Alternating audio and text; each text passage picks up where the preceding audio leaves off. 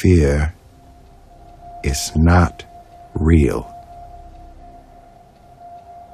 The only place that fear can exist is in our thoughts of the future. It is a product of our imagination, causing us to fear things that do not at present and may not ever exist. What changed? I changed, and I stopped being a victim. I stopped saying I've got to wait for good things to happen to me, and I said I'm gonna grind. I'm going to fight. I'm going to work. I'm going to press toward. I'm going to learn. I'm going to do everything in my power every single day. I'm going to do everything in my power to become a victor and not a victim. Now, let me say this before I move forward, and I can't explain it, but you better feel me. Winners win and losers lose.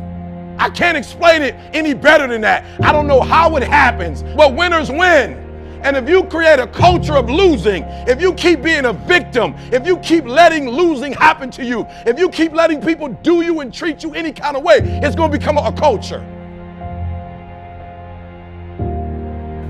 And George Foreman admits that he gave Muhammad Ali everything he had. And Muhammad Ali grabbed him and pulled him to him.